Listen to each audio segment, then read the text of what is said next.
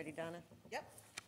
I'd like to call the Gurnee Village Board regular meeting of April 6, 2020 to order. Roll call. Hood. Here. Thorstensen. Here. Ross. Here. Garner. Here. O'Brien. Present. Balmas. Present. All here. All right, please join me in the Pledge of Allegiance.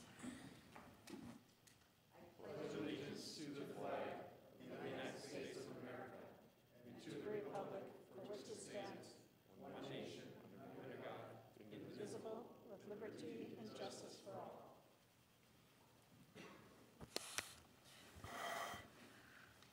All right, this is our second meeting under COVID-19 conditions. Thank you to the staff, the department heads, Pat, for everything that you guys are doing under very difficult circumstances, keeping our employees safe, but still keeping the village running. I know these are very uncertain times, very trying times, and trying to support our residents and our businesses at the same time, and it's hard to be encouraging when there's not a lot of good news yet, but we will get through it together, and obviously with the masks and the social distancing and following everything the Lake County Health Department is telling us to do, we will come out the other side. So first thing is approval of the consent agenda as presented. So moved. Motion by trustee Second. Balmas, second by trustee O'Brien. Roll call, please. Donna? Hood. Yes. Thorstensen. Yes. Ross. Yes. Garner. Yes. O'Brien. Aye. Balmas. Aye. All ayes. All right, motion carries. Patrick, please read the consent agenda into the record. Sure, and before I do, I'll just state for the public record, items 3 through 6 on there were all public bid projects or multiple quotes were received, and all these recommendations are for the low bidder for each one of those projects. Item number 1, approval of the minutes from the March 23rd, 2020 Village Board meeting.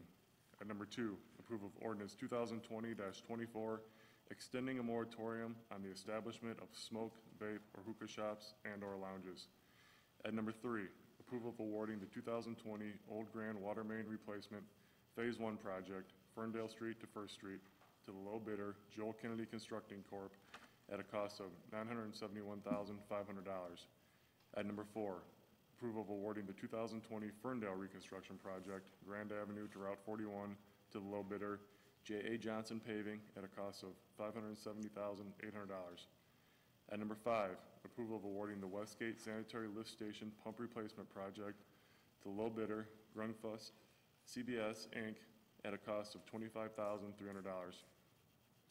Item number 6, approval of Police Department request to purchase 5 2020 Chevrolet Tahoe state bid contract vehicles at a cost of $190,940. Item number 7, approval of request to dispose of certain documents as authorized by the State of Illinois Local Records Commission. Item number 8, approval of Community Service Officer Armando Martinez's request to participate in the village's tuition assistance program in pursuit of an Associate of Arts degree at the College of Lake County. And number 9, approval of payroll for period ending March 27, 2020 in the amount of $820,952.60. And number 10, approval of bills for period ending April 6, 2020 in the amount of $688,284.15. Thank you, Patrick. Do I have a motion to approve the consent agenda as read into the record? Motion by trustee Garner, second by trustee Thorstensen. Roll call, please. Hood. Yes. Thorstensen. Yes. Ross. Aye. Garner. Aye. O'Brien. Aye. Balmas. Aye. All ayes. All right, motion carries. We'll move on to petitions and communications. For the sake of brevity, I will not read them into the public record tonight. First one is approval of a proclamation designating April 12th through 18th, 2020 as National Public Safety Telecommunicators Week in the Village of Gurnee. Do I have a motion to approve? So moved. Motion by trustee Garner, second by trustee Ross. All in favor say aye. Aye. Opposed? All right, it'll be National Public Safety Telecommunicators Week. Our next proclamation is approval of designating April as 911 Education Month in the Village of Gurnee.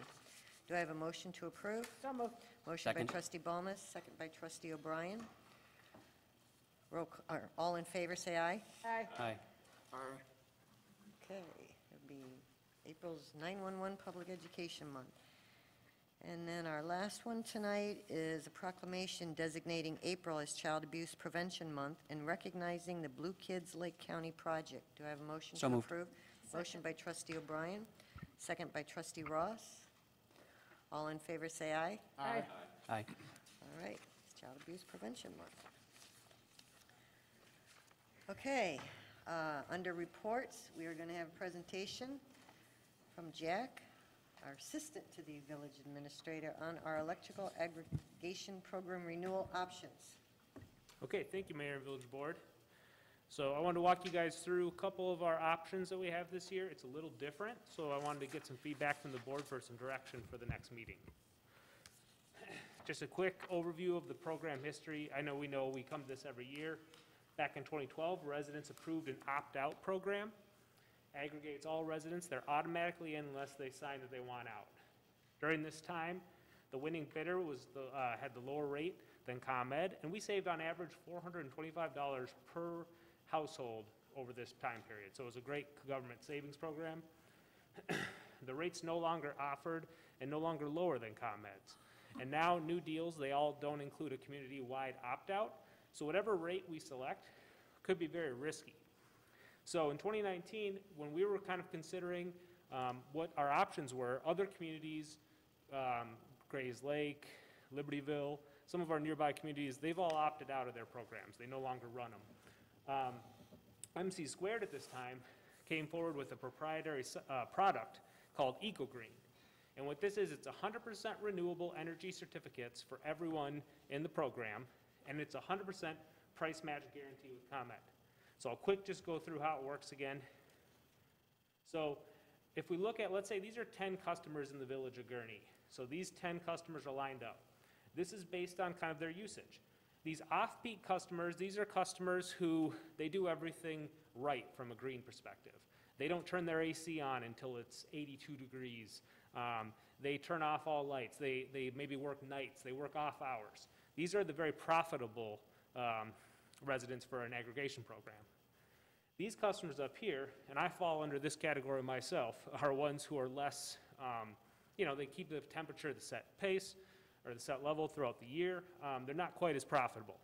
So what they do is that green line there represents what a price program would show. So that's where they would price the program at so that they lose some money, they gain some money, but overall it's a profitable program. How these programs work, so in a traditional aggregation, MC Squared, who is our current one, they would take the off-peak, so they take those profitable customers. They also had to take the not profitable customers. They had to take both. And then anyone who opted out will go to ComEd. The new program, how it works and how it's essentially what's the catch, is they only take the off-peak customers who are profitable. So they get to pick and choose who they get. The rest of them, they put them over to ComEd. So both the opt-out customers and the peak customers go to ComEd. Now the thing is for even those ComEd residents, 100% of the electric they use, MC Squared buys back renewable energy to replenish the grid. So let's say your household is one of these opt-out or one of these peak customers, and you use 1,000 kilowatts of energy. You're drawing from the grid. What they do is they put back into the grid 1,000 kilowatts of wind energy primarily that they buy credits for. So what it looks like when you get your bill. So it doesn't matter if you're with ComEd or MC Squared, your bill, let's say, is $145.87. As you can see, there's some ways that it breaks down differently, but for both of the customers, it's identical. So they both pay the same rate. It's just kind of priced out a little differently. What this means for our annual carbon reduction for the village of Gurnee is essentially it's the same as reducing 171 million miles of passenger cars that we took off the road from a coal perspective, or 76 million pounds of coal that we saved in the last year by doing this program. And to kind of further, I guess, give it credence, so the EPA, what they do is they recognize the greenest cities in the country. They have a list of 100 communities that are essentially the most renewable. In our first year in the program, and we didn't complete a whole year, we ranked number 30 in the nation. And this was above communities like, Park City, Utah, or other communities that are known for being renewable. They spend lots of money. They have entire departments dedicated to renewable energy, and we still beat them because of this program. So we used 93 million kilowatts of renewable wind energy in the village of Gurnee. So overall, it's a decent program. It costs residents nothing more than having if they were just with ComEd, and it's a good green project. Now, so this is where it got different. MC Squared, when they developed the program, they were the sole person who had it. This last year, Alejo Energy, they came into the marketplace, and so now what happens is if it's a price match at ComEd, they can't beat each other on price. Price is going to just be what ComEd is. It's safe for them. Where they're able to differentiate is they now have what's called a civic contribution. So what this is this is money essentially that they pay to the municipality for the right for the bid. So when we had originally received both the bids, MC Squared we've been with for quite a while, they proposed 50,000. Alejo at the time proposed 110,000 civic contribution. When we were looking at it, the switch was not necessarily worth it a few months ago. We were going to recommend that we go with MC Squared due to a couple of features I'll share. But on Wednesday, when the bids came back in, Alejo, who had just lost 2 recent bids to MC Squared, even though outbidding MC Squared, they upped the game. And so they offered 175,000 in civic contribution. So I just wanted to quick walk through a couple of the pros and cons and kind of what to consider, and hopefully the board can give a little bit of direction as to what you're thinking. So if we look at the pros and cons, MC Squared, we've been with this company for 4 years. Residents know the name. It's trusted. Their call centers are out of Chicago. They founded this program. They have, I think, over a dozen clients in the Illinois area. The closest to us is Round Lake Beach, and they enjoy the program as well. Actually, we've been getting called throughout the year from other communities looking for us to see if they wanted to do the program as well. Great customer service, 5-star company. This is an actual rating that they're given. The cons is that they're offering $50,000. Alejo Energy, so the pros of them is they're offering $175,000, significantly more. Some of the recent clients that they just got aggregation, this program with, Aurora, Illinois, which is the 2nd largest municipality in Illinois, and Arlington Heights. Their call center also is out of Chicago. So some of the information I've kind of learned just in the last few days, they're actually a 4-star company. So they have, which is above, 4 and 5-star are above average for normal complaints. Now the con, and this is kind of the only reason there's any hesitation, otherwise it would be a pretty clear decision. They were cited and they were kind of essentially made an example of by the Attorney General as one of the companies. As we know, there's scammers out there. There's companies that do some bad practices by signing residents up door to door at a rate that is higher than the ComEd rate. Alejo back in 2013 was when this occurred. They hired a third-party calling company to help drive sales. The calling company didn't disclose the right legal things. Alejo noticed this themselves.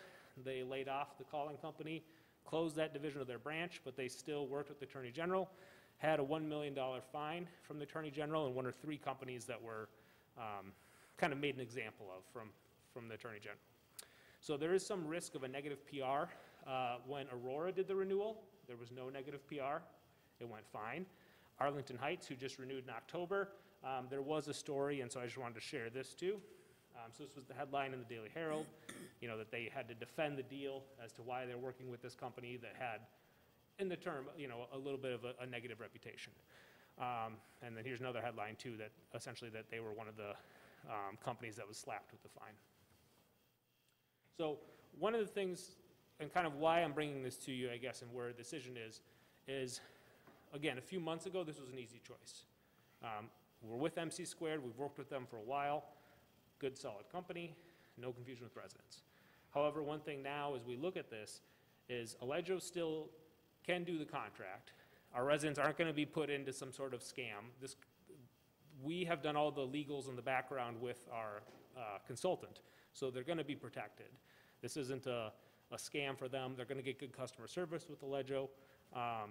And one of the things that we can consider is essentially we can use this additional $125,000 worth of funding for stuff like the Blue Ribbon Commission projects. If we could put $125,000 more in 1 year towards biking and other initiatives, or like Arlington Heights, they're using that money to install electric charging stations in their downtown.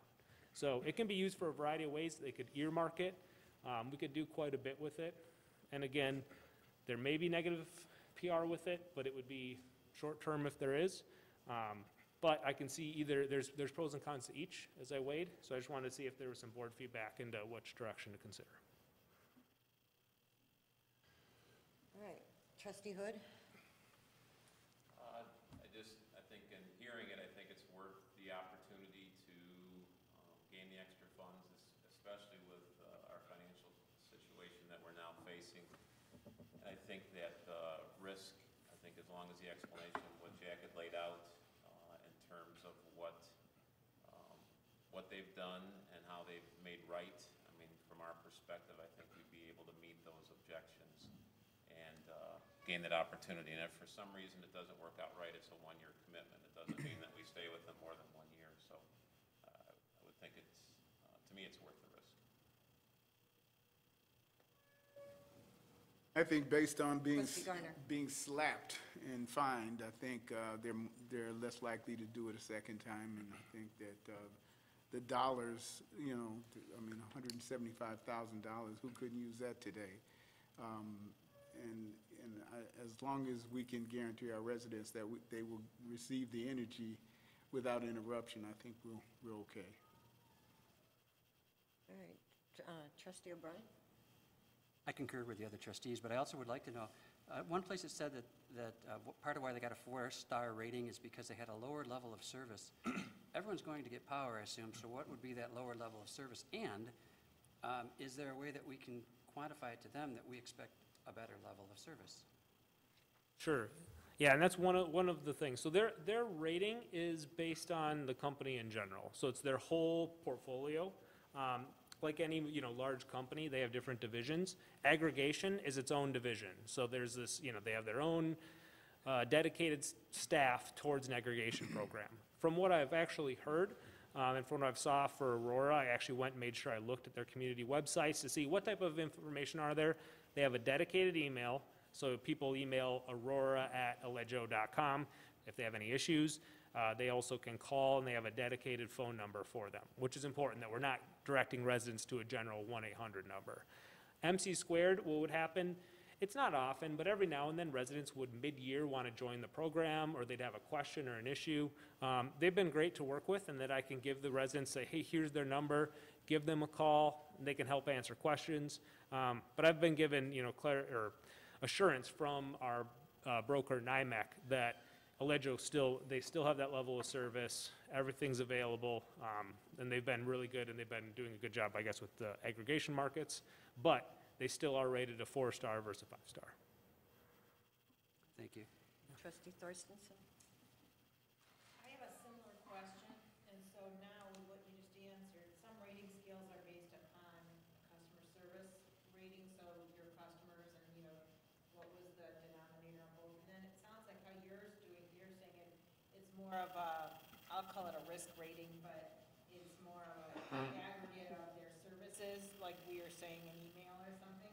So do you know if there's any customer comments impacting their 4-star? I would think that's probably where it comes from. So some of it does come from the Illinois Commerce Commission too. So what they'll do is they'll get complaints that essentially that they, an issue with them. So the majority of their market are the door-to-door sales, you would say. So, when or like if you're at a different stores and you see them selling, or they come to your door, or you get the letters, that's how they do the majority of their business. So they'll get one contract at a time. They'll lock you in, let's say, at a 10 cents a kilowatt for 3 years. They'll get you a certain rate for a certain period of time. That's where a lot of their ratings are coming from. So that drives the rating. It's kind of tough because that's their official rating, but the aggregation you get a different level of customer service for it. I think it's worth the gamble for the year. And I'll just add, we've worked with NIMEC for the last 15 years, so they know what we expect as far as customer service out of our supplier. They've been good to work with when we've had issues. They've jumped in and helped us. One of the things that Jack and I also debated back and forth was this civic contribution, could that be passed on to the residents in the form of savings on their electric bill? Based on the number of accounts we have, you're looking at probably $1 to $1.50 per month saving on someone's electric bill. They're not gonna notice that. Therefore, we could use the money, like Jack said, for something like the Blue Ribbon Committee. We could extend some bike paths or sidewalks or something that everyone in the community could have a chance to realize and benefit from for years to come, so. Trustee Ross?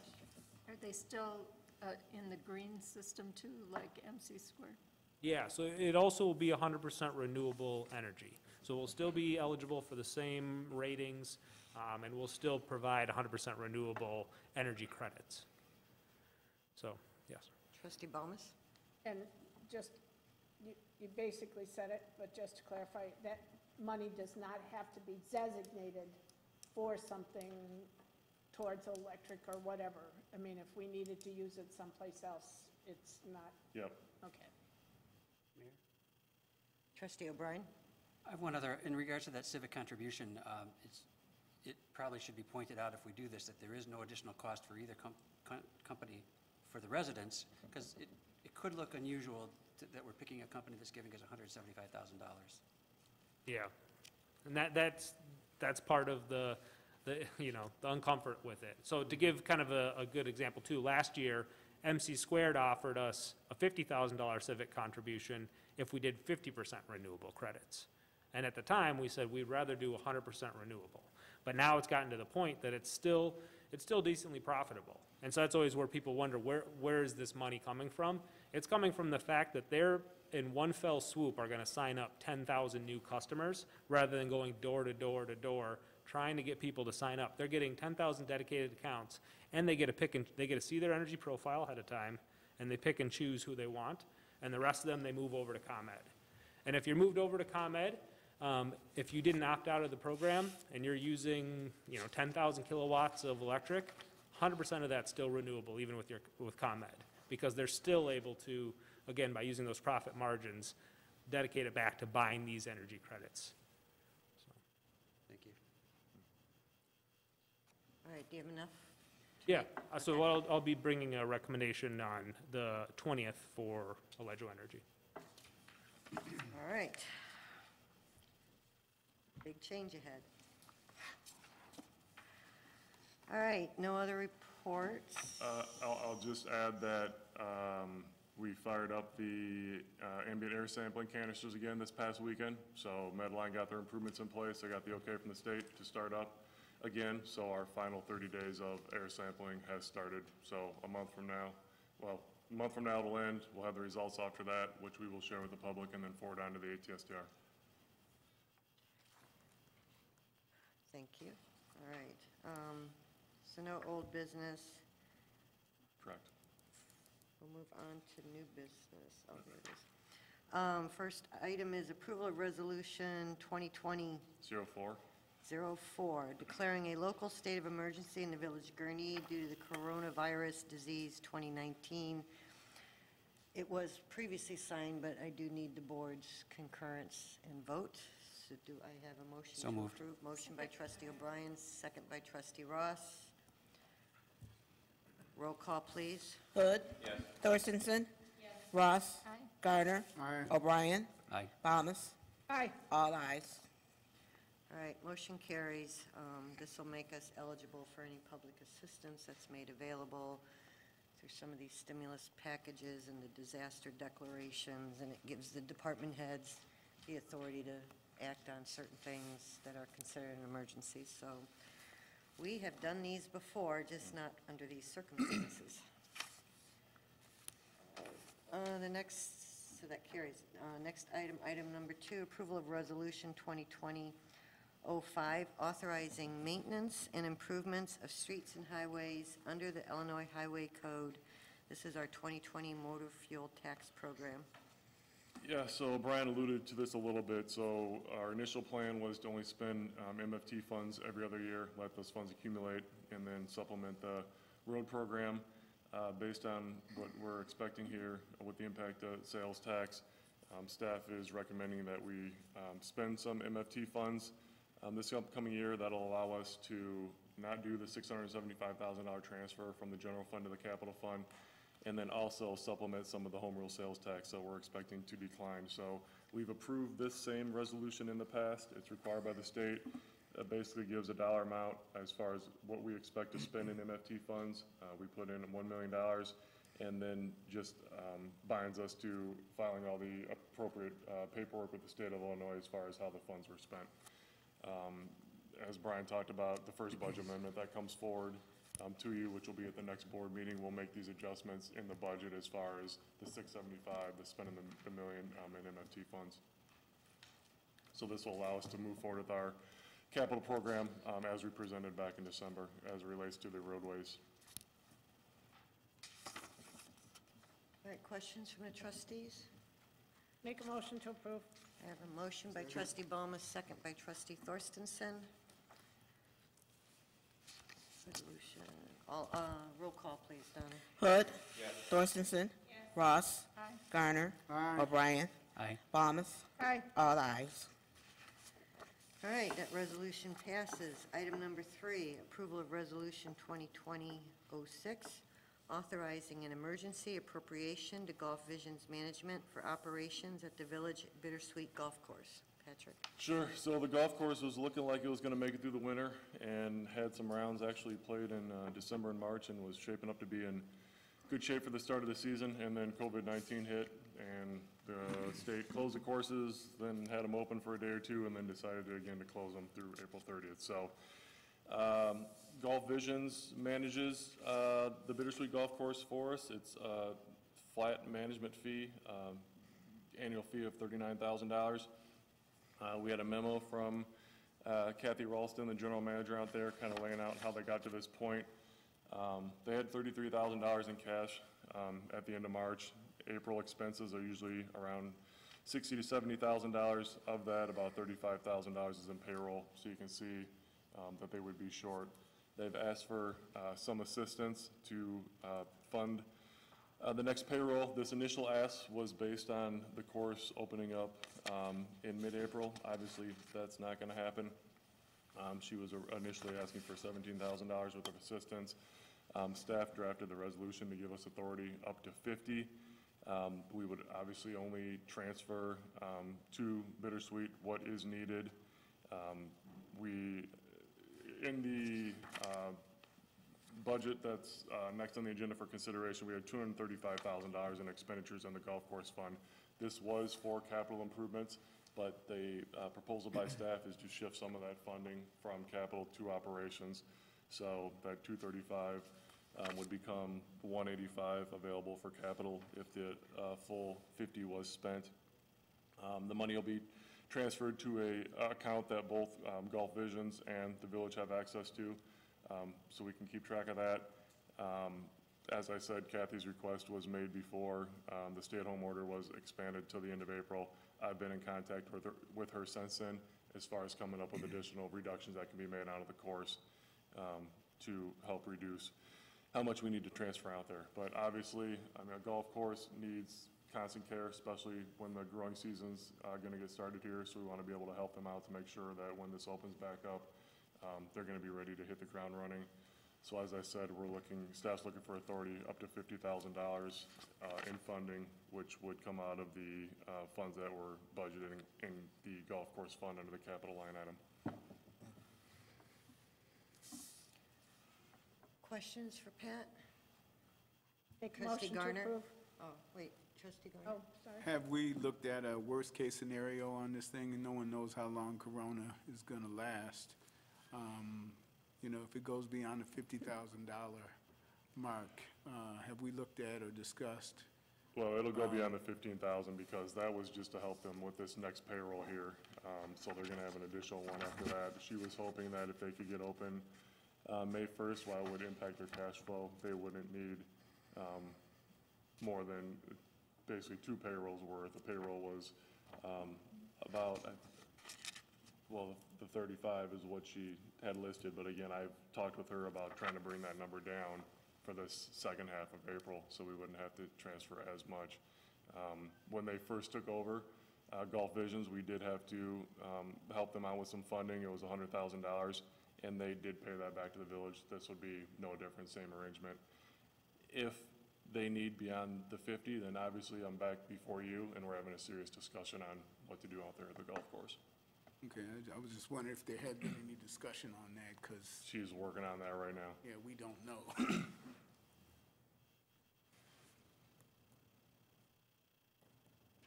Other questions?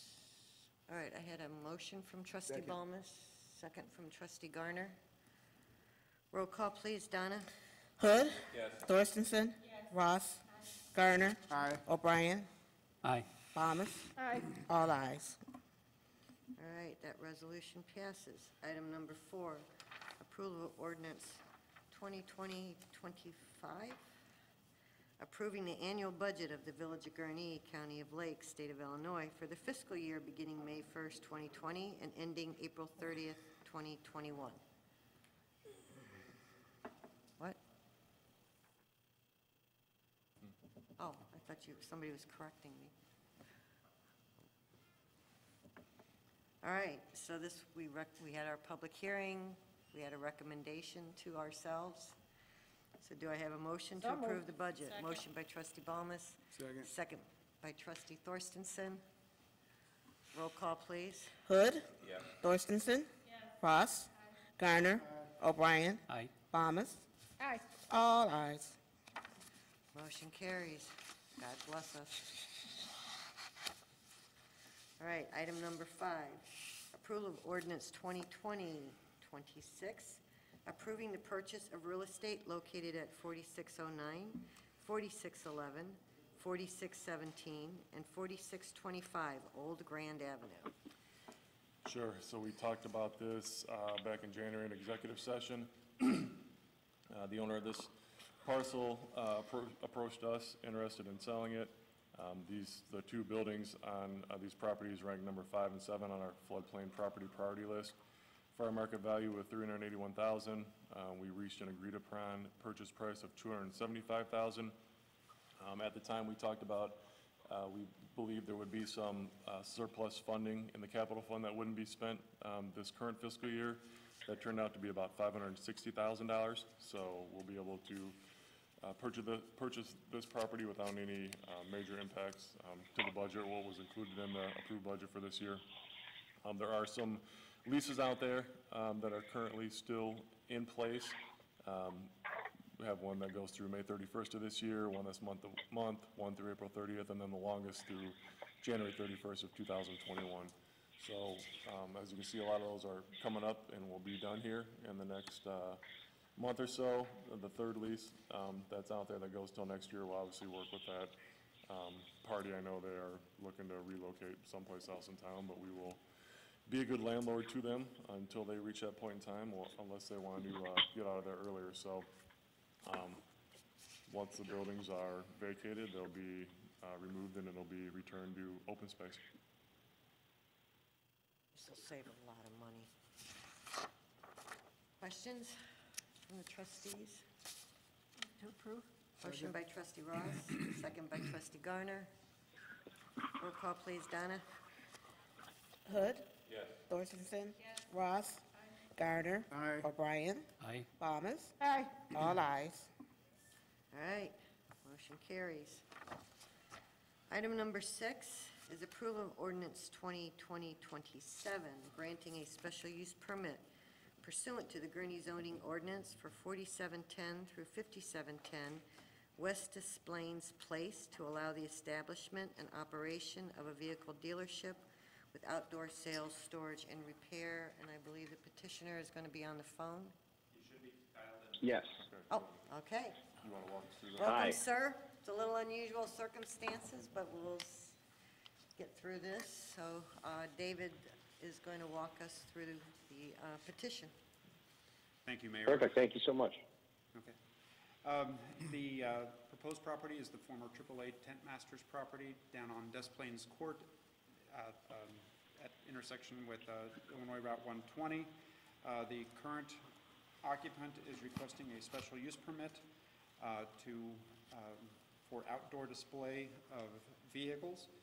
His business that he's moving in there is a bus, used bus reseller. They do some minor work on the buses while they're on the lot to improve their value. And basically they need think their proposal is for like 5 stalls for the display of those buses along the Route 120 frontage. There will be a new small pavement pad that they will install with some landscaping around it to highlight those buses on that lot. And the petitioner, Mr.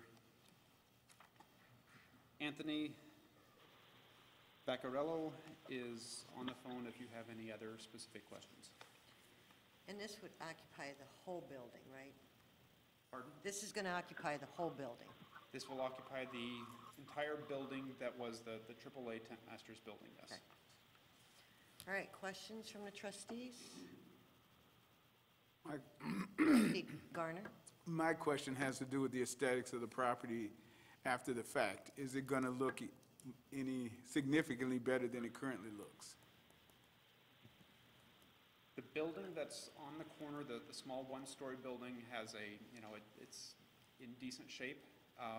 They're not proposing to do any major modifications to the building. The only major modification that's out there is the addition of the parking lot for the display of the buses.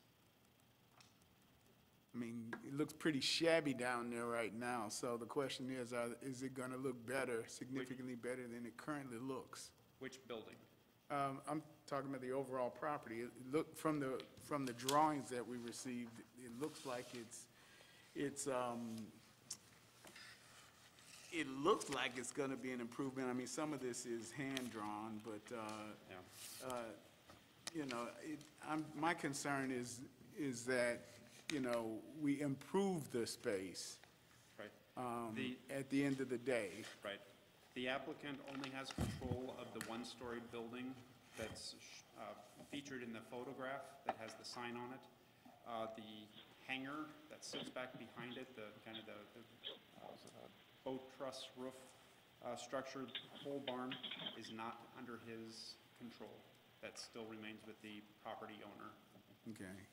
So is it going to look more like a dealership at the end of the day, or is it just going to be some lipstick on a dressed-up pig? I mean, trying to get a feel for what we're doing down there. I get that we're going to sell buses and repair buses and do that thing, but is it going to be, I'd like to see an improvement is what I'm getting at. There's going to be some additional landscaping around the new parking lot that will be added. There's no proposed modifications or improvements to any of the structures out there. Yeah, this didn't come in as a building permit for a development. It allows the use, but not for Yeah, more outdoor display and sales and sales. stuff, so that's the special use.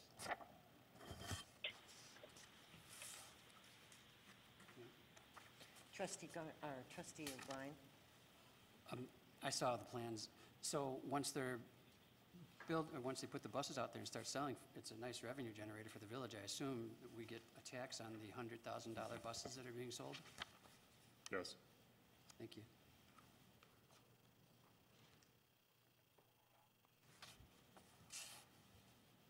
Trustee Thorstensen? I'll just add that, I thought the drawings showed that at least it would dress up the existing, to Trustee Garner's point, because I think the entire area does look a little shabby and overgrown by just the nature that's out there, but it looks like it would dress up the corner.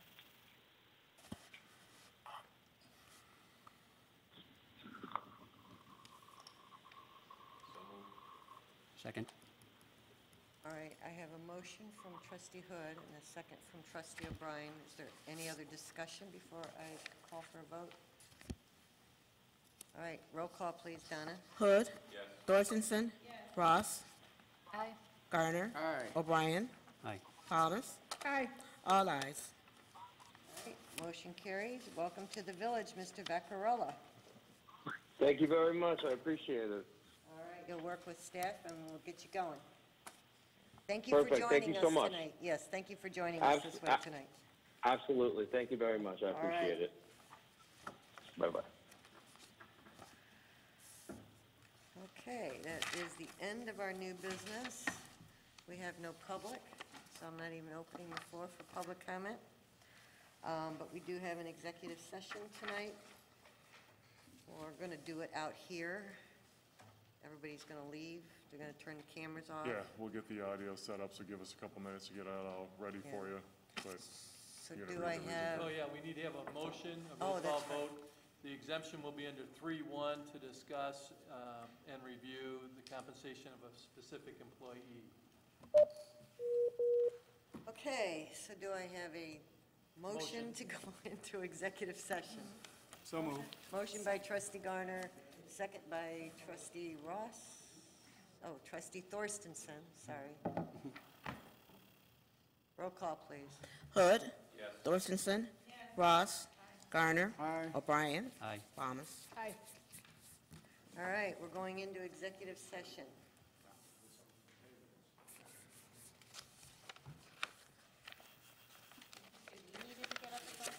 We're going to stay in here.